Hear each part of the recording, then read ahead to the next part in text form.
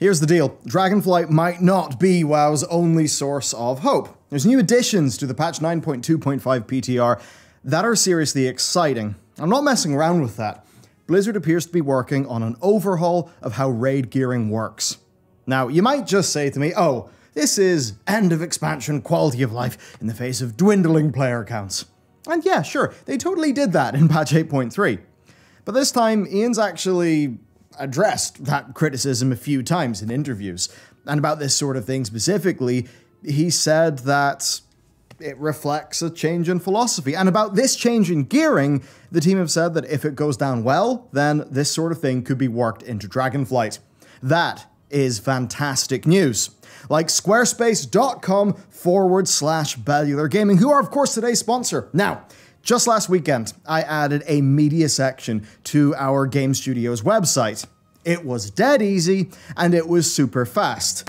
It also needed to be. I had a bunch of videos to do, I had a holiday deadline looming, and I just used their templates.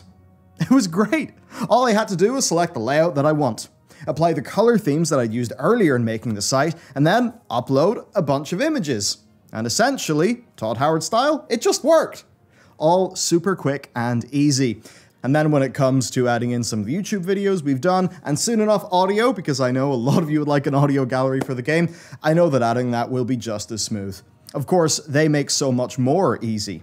Membership features, email list, e-commerce, and loads of other fantastic features. Of course, last time I gave e-commerce a whirl, and it was so easy. So get started today with Squarespace's award-winning templates and build your presence on the web. To do that, squarespace.com/Bellular Gaming. Right? Follow that. Use code Bellular Gaming. You'll get 10% off. So thanks to Squarespace for supporting the channel, and let's go. Okay, let's dive into this new gearing system, the one that could be brilliant for Dragonflight. This whole saga began a few weeks ago. 3 vendors appeared in the PTR, 1 for each raid. Now, they've just had their items added, and more importantly, they've had the currency used to buy those items added. Each vendor has got a selection of weapons and trinkets from each raid. Okay, right now there's no weapons from Nathria, and not a complete selection of things from Sanctum, but maybe that's just incomplete. But anyway, the point here is that weapons and trinkets are extremely important. As we know, these are the very slots where some bad luck will hold you back compared to your peers and also just make you feel kind of shitty. And this is where the new currency, Puzzling Cartel Dinars, comes into play. Each item on the raid loot vendor costs 1 dinar. You can hold 3 dinars at once, and you'll only actually ever get 3 in the season. Acquisition is weird, it's different. There's a quest line with 3 stages. The first stage, kill 30 unique bosses. The second, 20. The third, 10. And if you don't get them all in one raid, you could drop down to LFR, it just is unique boss kills. Each step in the chain gets you a dinar.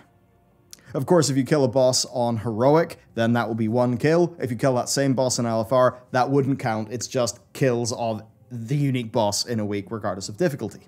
Now, Blizzard have said they've made this system because Season 4 won't last as long, and the whole fated situation that basically rotates the raid that you want to do each week does mean that you'll get fewer shots at key items from just killing a boss within this season. However, they also know that it basically serves to slice out the most negative part of the acquisition bell curve by giving people deterministic guaranteed loot. Now, you can only get 3 in the season, right? 3.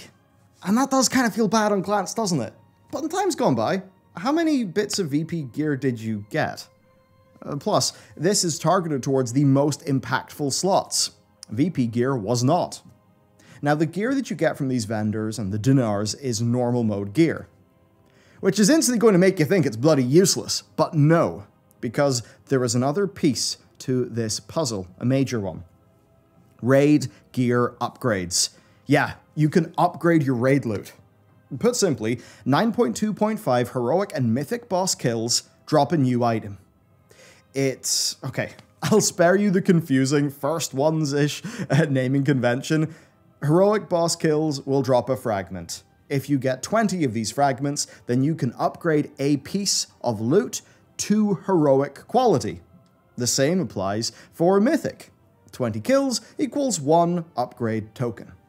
Now, these drop from day 1 of the season. They have a 100% drop rate, and that means they're a 100% deterministic way to improve your character. Wonderful, right? This system has a few uses. First up, it synergizes perfectly with the dinars. Of course, by the time you have 1 dinar, if you're raiding heroic, you'll actually already have 1 upgrade item. And this means that a heroic raider could just buy the trinket they want or the weapon they want and then upgrade it to the item level they want.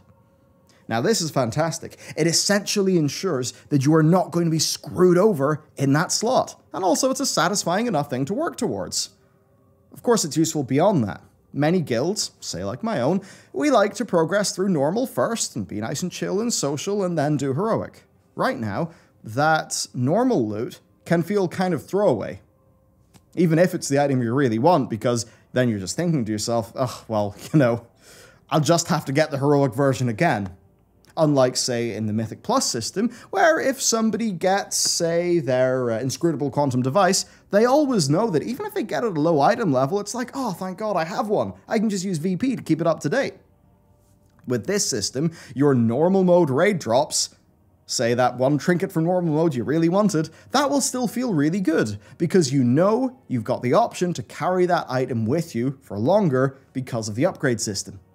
It also means that when heroic time comes around, even if you don't get drops from the raid, each kill will progress you towards an upgrade.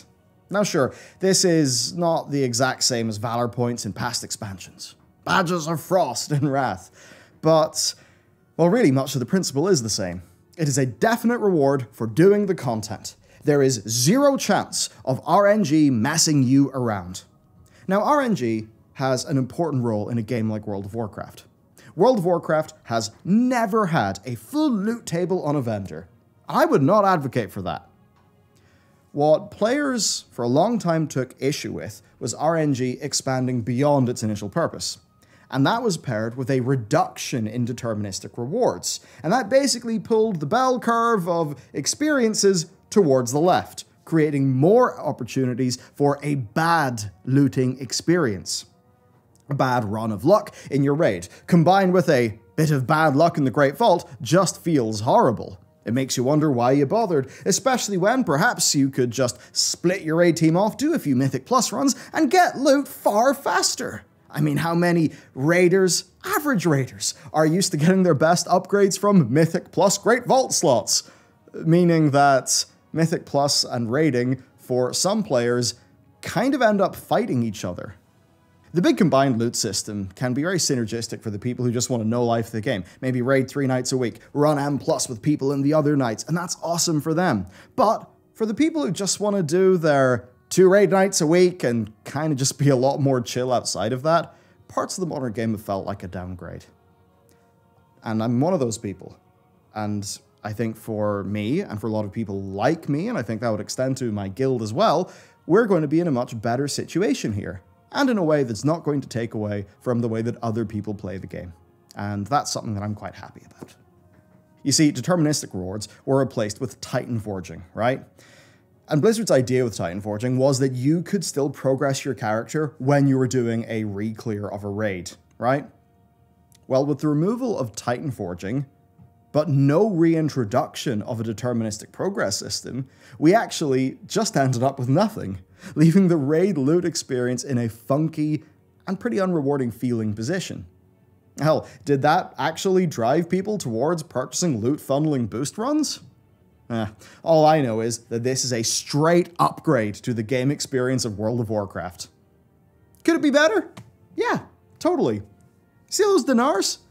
I mean, I like how the pace increases after you get the first one, and Blizzard have said they're not interested in giving us more than 3 in the season, but honestly, Blizz, I do think 3 is a little bit low, I really do. And it's for a few reasons. As an example, for multi-spec players, that just doesn't feel great only having 3. And quite frankly, 60 boss kills into a season? I mean, the people who really care about bleeding edge progress, they're not going to be impacted. At that point, I don't think it makes much sense to just turn the tap off. I think it's okay to keep it there to keep the game rewarding. There's no deep need to be conservative here. What if somebody gets a 4th or 5th dinar, has a spare upgrade item, and just buys a new, really powerful weapon for their off-spec, and maybe that actually encourages them to play with it a bit? That wouldn't be bad for the game. I don't think that this will overly compete with existing loot, and I actually think that if we're going to take the Dragonflight expansion in mind, then we should probably try to design a pacing for gearing that is a lot faster than Shadowlands. And the reason I say that is that Dragonflight will be a far more alt-friendly expansion from day one, with no borrowed power to grind up. That's one of the things that makes me really excited about this expansion. It's one of the things that makes me want to have 2 or 3 alts on the go, and I think that having relatively brisk gearing actually would mesh with that design really well. Now for the upgrade items, considering that they're upgrades and not acquisition, I also can't help but wonder if it might be okay to be a tad more generous, purely because when you're progressing a raid, you might only get 4 or 5 kills per week. For a lot of guilds. 3 to 4 weeks for a small item level upgrade, that does feel a bit more stingy. And once most of a raid is on farm, an upgrade every 2 weeks that's just an eye level upgrade, that could feel a bit stingy. I mean, come on, people have it on farm. Let them rocket through their gear upgrades. Perhaps it would help increase participation in the various different modes. Now, to sort of finish this off, I have some important details from Skarsgård, one of the developers. So the upgrade items set a piece of gear to that quality. That means that if you acquired a bit of gear from LFR, but you have a heroic upgrade item, well, you could just turn that LFR piece into heroic. Then tier tokens are not going to be added to Nathria or Sanctum. But the creation catalyst is just going to keep on trucking with all of its accumulated charges. So you get the gear early on in the season, you turn it into tier, happy days. That's the great thing about keeping the charges and Blizzard not deciding to reset it, so I think that's great. Also, domination shards disabled. Phew. World bosses also will become fated, of course depending on the raid that is currently fated. And while Blizzard say they're not interested in adding dinars to the vault or giving us more than 3 within the span of Season 4, they do think that offering heroic or mythic upgrade shards could be a part of the Great Vault. That would be great. Okay, what do I think then? Overall, when I think of the worst of World of Warcraft gearing, it's a lot of things that actually this works to solve. With this, you always make progress when you kill a boss. Then, the creation catalyst cuts the worst parts of RNG out of tier acquisition. It should have been active earlier in Season 3, but it's going to be active from the start of Season 4. The dinars provide the same function for weapons and trinkets.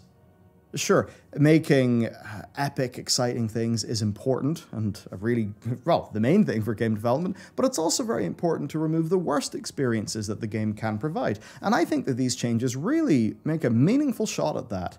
And I think this will make gearing feel better. Will this make it a Dragonflight then? Well, Skarsgård said that these are designed for Season 4 first and foremost, but they do reflect changing philosophies. If these are well received, Skarsgård said they could undergo significant iteration and could become part of future seasons, and that they want to show the players, with changes like this, that they are interested in continuing to tackle rewards from multiple angles and to listen to our desires for bad luck protection and rewards that match the effort that we put in. That sounds good, Skarsgård, and I think the community really appreciates systems like this and posts like the one that you made.